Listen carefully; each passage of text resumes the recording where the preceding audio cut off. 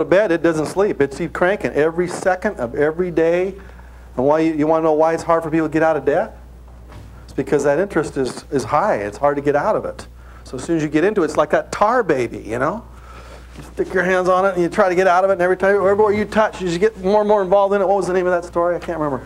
Brer Rabbit, you know? You just get stuck in there and you can't get out of it. All right, well, let's talk about some people who've been really good at making and keeping their money. And I'm going to actually share some names with you that in the press, if you were to ask them whether they were, you know, good people or not, you probably have some real mixed reactions, because the press kind of guides the way we think about wealthy people.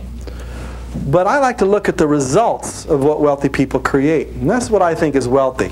To create wealth, to be able to control it well enough, to be able to create a constant pool of cash that blesses generations of people. That's what I would call a good definition of wealth. And so as I look in the dictionary, actually I look in the encyclopedia under the word foundation. And a foundation is a legal entity you can set up to have your money bless people thereafter, you know, based upon the rules of your foundation. So you look at the largest foundations in the world, and what are some of the names you're probably going to see on those foundations? You see Rockefeller, which is synonymous with the word. You're going to see Ford. You see Carnegie. You're going to see Kennedy, you bet. You see Mellon. Reynolds. You're going to see, you see every one of these people kind of set up foundations so that when they're gone, the money's still there. It's still cranking out, and it's blessing millions of people. And I would dare say that everybody in this room, every one of you, has been directly and specifically blessed as a result of the money of some people you probably don't like all that much, frankly. The money for disease research that's been spent over the last 100 years on diseases and all kinds of things. Your life has been prolonged directly.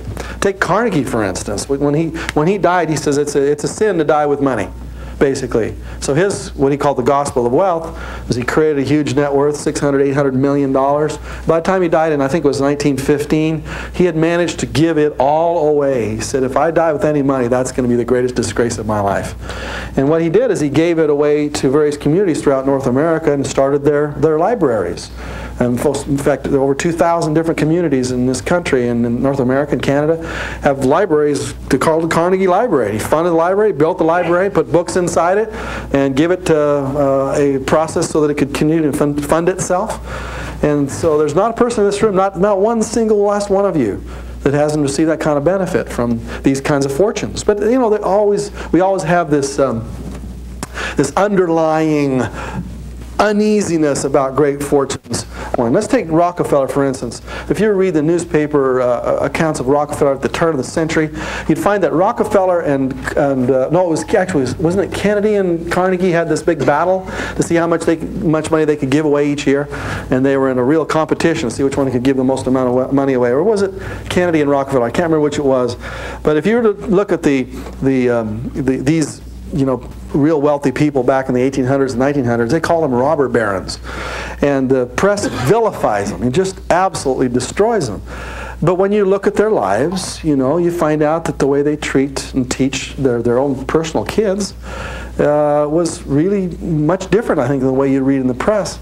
You look at Rockefeller's own life, and right from the very beginning, he kept a ledger of all his money, right from the very, very beginnings. And 10% of every dollar he got, from the very tiniest beginnings to when it reached massive proportions, always went to support his universe causes, or God, or charity, or tithing. He used the word tithing, and he taught his kids that way. Here's a quote that I put out of a book called Kids and Cash, and in it, there's some real good gems in here. In fact, I think what I call 5 Rockefeller rules that I think everybody should be taught. You may disagree with his politics, you may disagree with the way in which he earned it, but I'll tell you, there were some principles in there that are really critical to creating it. And I think it's written in there. You can kind of read along with me if you want to. John D. Rockefeller Jr., this is the son of the John D. that started Standard Oil. So this is his son, who was also a great philanthropist. was certainly not trying to save money when he decided to pay an allowance to his 5 sons. These 5 sons were the grandsons of the original John D. Rockefeller. According to his son Nelson, we got 25 cents a week. This is probably back in the Depression. And had to earn the rest of the money we got. Had to earn the rest of the money we got. To earn part of that extra money, he raised vegetables and rabbits. We always worked, according to Nelson. All the boys were required to give 10% of the income to charity, to save 10%, and to account for all the rest. They had to balance their account books every month and to be able to tell what happened to every penny that they earned. Nelson went on to serve as governor of the state of New York for many years and all became the vice president of the United States. And one of his brothers, David, chairman of the Chase Manhattan Bank, says, "We all profited by the experience, especially when it came to understanding the value of money." In other words, he had 5 specific rules to teach his kids the value of money. Now, I don't know if the great-great-great-grandkids have got that yet. They just probably ended up with their trust funds, you know. You're a Rockefeller grandkid, here's your trust fund from great-granddad. But the son taught his sons this way, and I wish everybody in America was taught that way. What are the 5 rules that he taught you right there? 5 rules.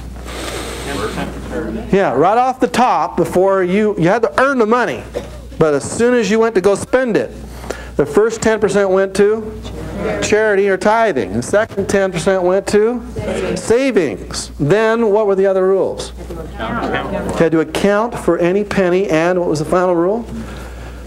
You had to balance your accounts every month. You had to balance them every single month. Number 1, you had to work for it. Number 2, you gave the first amount of charity, the second amount to yourself, the third amount you had to account for every penny, and then you had to balance.